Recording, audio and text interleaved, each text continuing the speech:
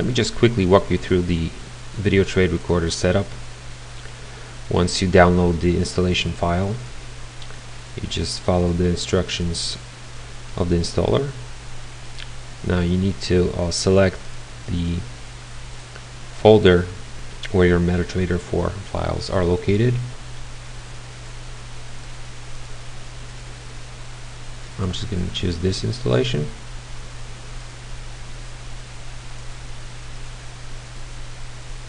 Right now the file is installed, and the next step is to download and install the X video codec.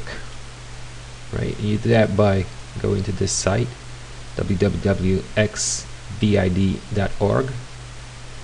and go to the video section and downloads.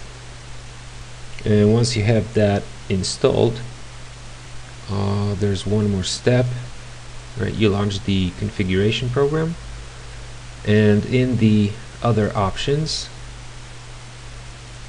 this is checked by default, so you just uncheck that. And now you're all set to use the video trade recorder.